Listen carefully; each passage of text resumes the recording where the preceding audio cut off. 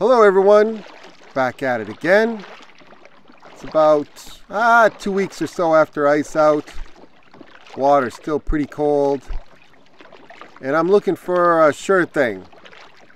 So I decided I'd go after panfish. And I don't have much time to do it. The sun's going to be setting pretty soon. And once it gets behind the trees, it's going to get cold. And this isn't the first pond I tried. The first pond I tried to get at, the water was still too low, and I'd have to go through about 100 yards of mud to get to the water, and yeah, it just wasn't going to happen. I was not prepared for that kind of mud and carrying the boat, and yeah, it just, even if I could do it, it wouldn't have been pretty, and I'd be a mess by the time I got to the water. So this is plan B, and the forecast was for light winds or no wind, and we've got a little bit more wind than that. We've got southeast winds, probably 5 to 10. I know it doesn't look like this on this part of the pond, but towards the left corner of the screen you can see the wind coming across the pond. I'm just trying to duck out of it in this little cove here.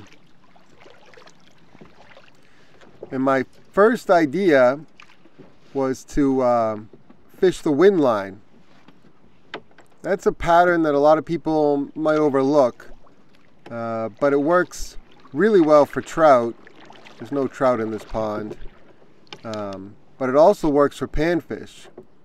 And what happens is bugs that are hatching in the spring will accumulate along that wind line, and the fish will pick them off.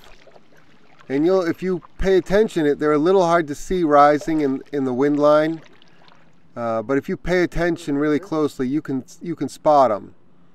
And if you can present something that looks kind of buggy in that wind line, a lot of times you can pick off some of those fish. So that was my first idea.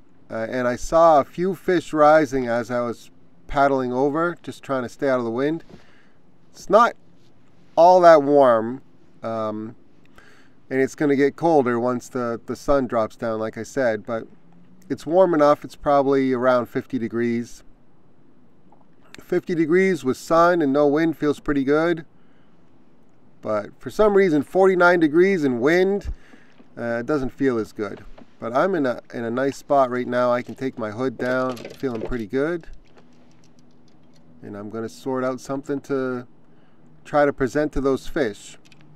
And my first idea is a float rig. And I've got a little piece of worm here. I got a little, it's called well, most of them are called bait pucks. This actually is a little circular fly box for dry flies that I got at a fly shop I don't know how many years ago. And I use it like a bait puck. I think that probably would hurt the feelings of some pure fly guys, but anyway, that's how I use it, and it works great for taking, you can fit easily a dozen worms in there, and I rarely would go through that many.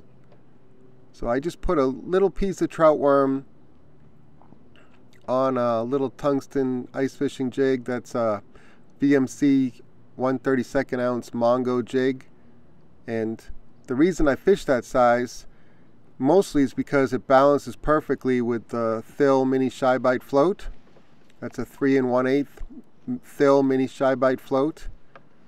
I'm not sure if they still make it, but basically you want to find a float that balances well with a little tiny ice jig, and so when the fish pull on the ice jig to take the worm, they don't feel any resistance. If you fish a float with a lot of resistance, what happens is as soon as they feel that resistance of a big float, they spit the hook. I mean, and it happens in an instant, and they're really hard to hook versus a float with just a little bit of resistance. It just slips under the water and they really don't feel much at all. And it's much easier to hook them that way. They're still, I mean, it's only about 2 weeks or so after ice out, and they're not super fired up. Same as the mill pond. This is a few days after the mill pond video. they're mostly interested in warming up versus eating up. But I'm going to get a few of them before that sun goes behind the trees, and I'll show you that in a sec. Alright, here I am. I'm slowly making my way over towards that wind line. Really, any kind of edge is attractive to fish, and a wind line is just another kind of an edge. My main problem here, I sped up the footage because it didn't pan out, my first idea here, but the wind is shifting, and because the wind is shifting, my wind line is shifting, and as that's happening, the any flies or bugs that are hatching, they're going to move around too, and so will the fish. But it takes the fish a little while to locate the bugs again.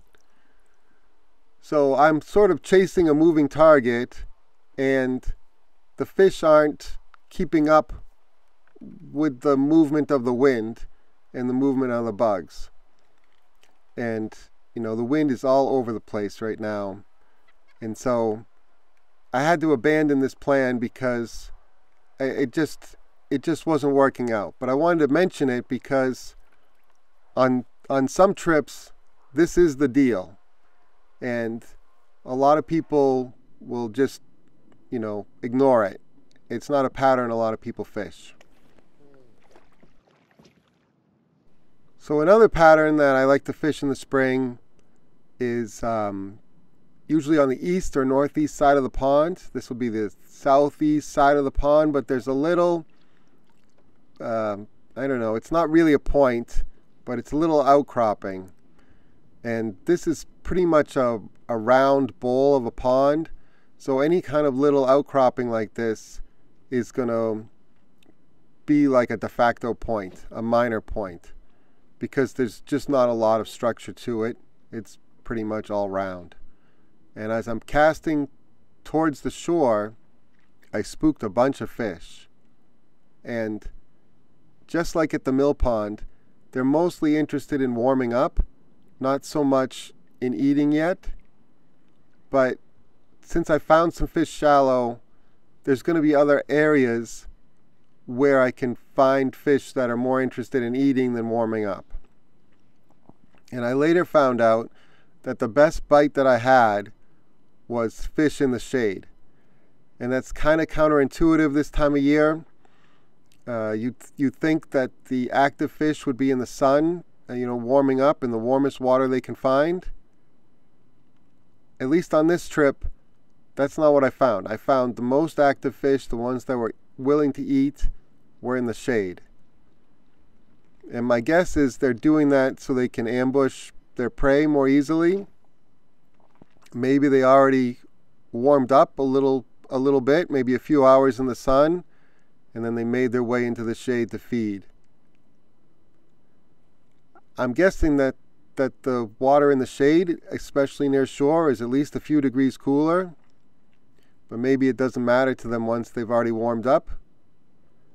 It's kind of strange, you know. Sometimes in the spring I find fish doing things that I don't expect them to do, and one of those things is hanging out in the shade. I mean, even if you just put some fish in a bucket, like a white plastic bucket, say they're minnows or something, a lot of times they'll go to the shady side of the bucket. If there's any kind of sun out, they'll all group up together in the shade, even in a bucket, a plain white bucket. So maybe that's what they're doing here, even though I would guess the warmer water is right here, right on this minor point thing. But I couldn't get anything going on here until I made my way into the shade. Alright, I worked my way into the shady part of the pond. You can see that sun just starting to dip below the tree line there. This is usually a good time to get some fish to bite. The water is also down about a foot. There was a beaver dam across the stream that exits this pond, and either the flood waters ripped it open, or some, you know, man-made intervention ripped apart the dam to keep somebody's house from flooding. But anyway, the beaver dam that goes across the pond has a great big hole in it, and it dropped the water level at least a foot. You can see it a little bit against the shoreline brush, that buck brush in there. But I managed to get a fish. That's a bluegill with a nice red belly, and he's in the shade. I've got a fairly short lead underneath my float there. That float's adjustable. I can just slide it up and down the line very easily. And I'm casting it into probably a foot of water, maybe a little bit more. I could even have that lead a little bit shorter because I'm casting into pretty shallow water. But if I make a good presentation to active fish, it doesn't take long at all before, you know, they're on it. And in this time of year, really a lot of times of the year, it's hard to beat a float and a little tiny tungsten jig. It just suspends the bait right in front of the fish, and they have a long time to stare at it, decide if they're going to eat it or not, versus something like a shad fries that's swimming, that you work by just turning the handle and swimming that bait towards you. They'll watch stuff like that go right by them in the spring. And you can be casting into fish, you know there's fish there because you just spooked a whole school of them. And they will watch those baits go right by them. They just watch it. It's really frustrating. But with a float, you can adjust the lead underneath the float and just toss it right in there, right where you think there's going to be a fish, and let it hang there, right in their face. And then they have a choice: are they going to eat it or just stare at it? And after a while of just letting it sit there, I'll reel it in and make another cast. Maybe there's no fish right where I cast, but I'm pretty confident that along this shoreline in the shade, I'm going to run into more fish. All right, got my float out there. I'm watching the bobber. And you can actually, what I'm doing right there is I'm shaking the bobber. And what that does is it shakes the jig underneath the float. And if you think there's going to be fish in the area, that's another technique that can get them to bite, and turn those fish that are just staring at the jig into fish that are eating the jig. Now, he's not a giant fish, but the technique is the same. You actually shake the float to get the jig underneath the float to shake. Now, unfortunately, when that fish was splashing around in my hand and making a fuss, he splashed the camera, and so there's going to be a little dot on the lens there until it dries that covers up the front part of my kayak, but I'm just going to let it roll.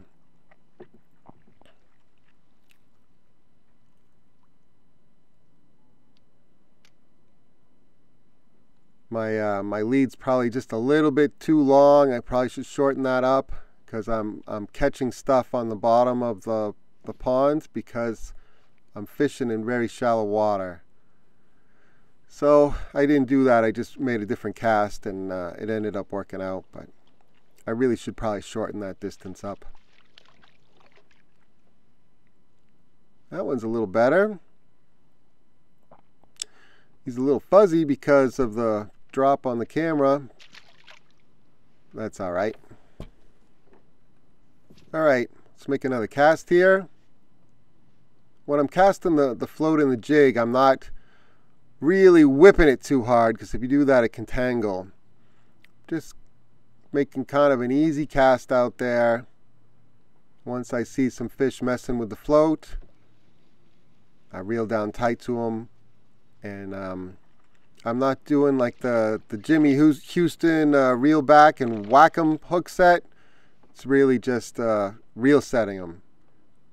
That little hook usually will penetrate pretty well. It's a thin wire hook. Even on the Mongo jig, they're still little tiny hooks. Oh, I ended up dropping that one, but that's all right. I'll just catch another one. But it seemed like the more active fish were in the shade, tight to shore.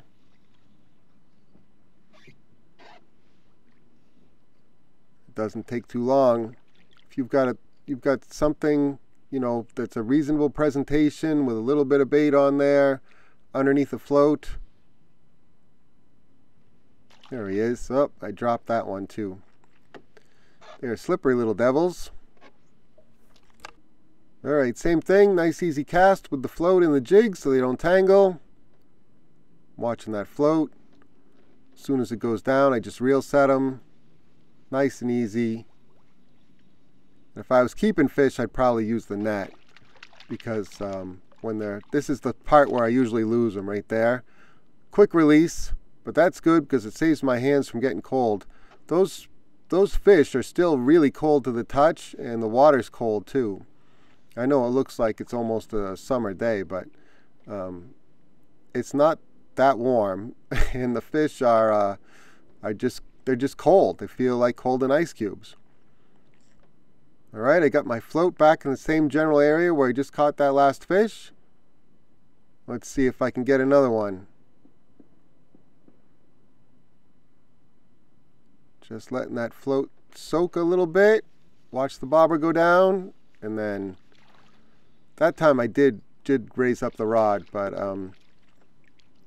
you can also just reel set them. But I did it nice and easy. I'm not really swinging on them, and that way, if you miss them, you know, you didn't move the float 6 feet. You just moved it about a foot if you miss them, and then a lot of times they'll come back for it. Alright, I left those shade fish, and I tried to sneak up on some of those fish that were basking in the sun, and I managed to catch one of them, but they really weren't into it. They really just seemed to be just trying to warm up in the sun there. And I knew I was around a bunch of fish because I could see them swirl out of the way every once in a while, but they just weren't nearly as aggressive as those shade fish. And I think it's because they were just trying to warm up. I mean, I was just in the middle of a bunch of fish in the shade, catching them pretty quickly, one after another. I know my presentation is good, and these fish just weren't having it. It's funny how they're like that sometimes. Now the sun's dipped below the trees. We got both hoods up. Temperature's definitely dropping fast. And it's time for me to head back to the launch. The bite seemed to slow down too. See, I'm running through those fish that I was trying to cast at before. They weren't into it. Seemed like those shade fish were the ones that were eating. Alright, I'm paddling towards the launch. Thank you all for watching. I'll list everything in the video description just like all my other videos. And I'll catch you on the next one. See ya!